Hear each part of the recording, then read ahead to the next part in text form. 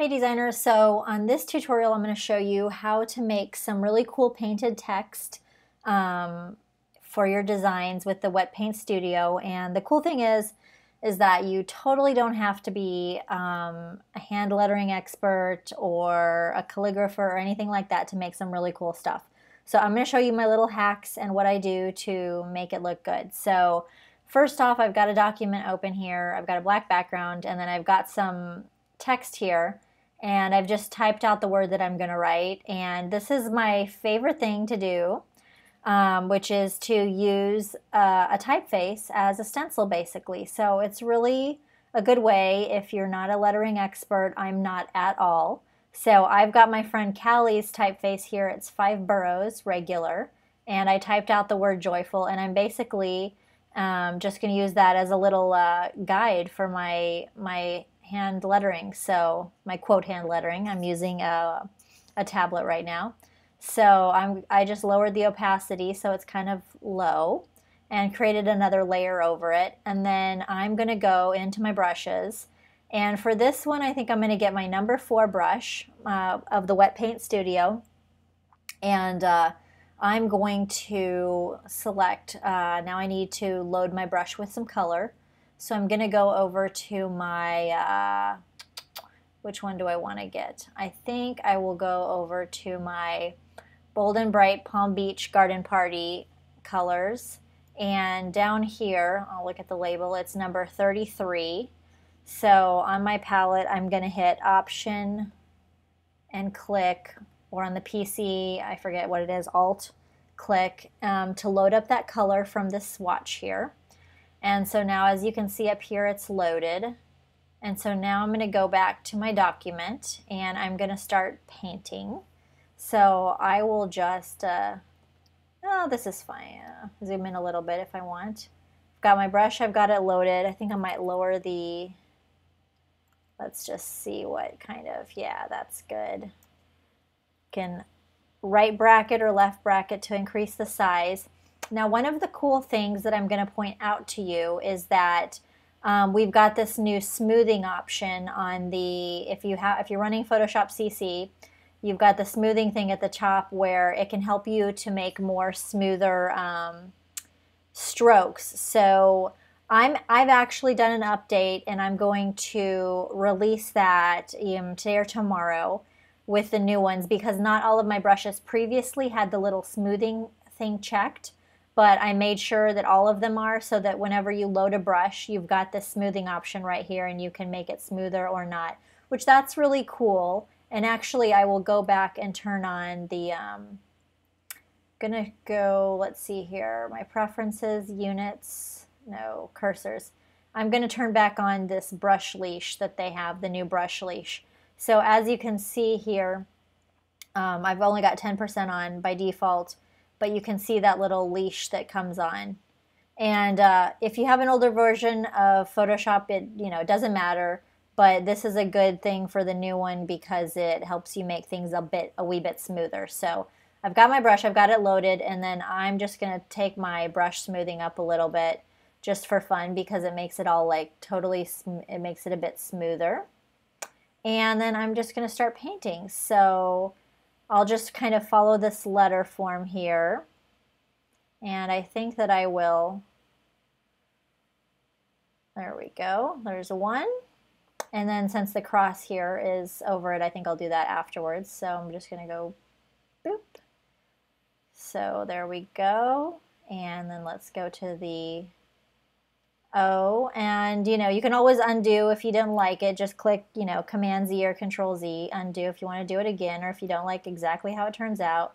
But the goal is to kind of keep it smooth and kind of casual. So just gonna go like this, and I make some really cool fun text. And then let's do the F. That's close enough. And the cool thing is with the new update of CC is that the brush engine is even faster, which is amazing. It might look a little bit slower right now because I am screen recording and that takes a lot of memory from my computer. But if you're not screen recording, they should be so fast. It's ridiculous. And I'm actually still on a slightly older MacBook, but it still does me good, so I'm happy with it right now. So there we go. I'm going to turn off the guide text below, and I'm happy with this. It's good enough. And if you go look in here, you've got all these like lovely color mixes, which is fabulous, lovely. So yeah, and it's just that easy, you know, like I'm not a lettering artist, I'm not a calligrapher, but I can make some really cool text.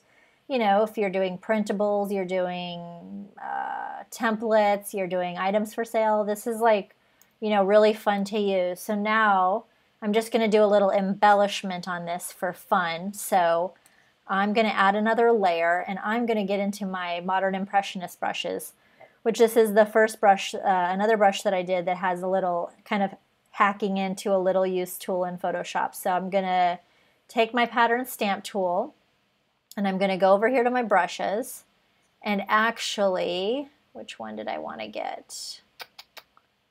I forget now. I think it was 15. No, not that one. I'm going into my Palm Beach Garden Party. This is good. Okay, so I'm getting my Palm Beach Garden Party brush, number 19, and I've got my pattern stamp tool selected. And then I want to make sure I've got my patterns loaded that come with my pattern brushes, my Impressionist brushes. And so I've got the same color scheme, number 33 here selected.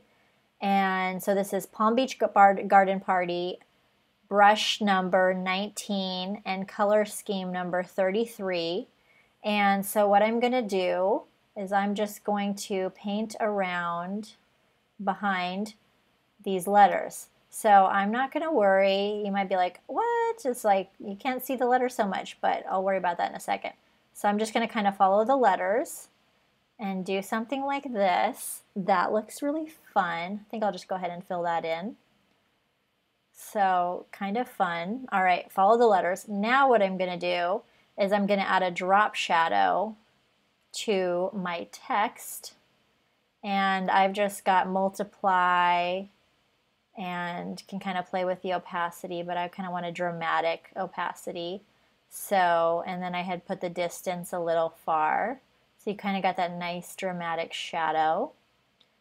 And I'll put the angle at 135. That's a good angle. And I'll hit OK.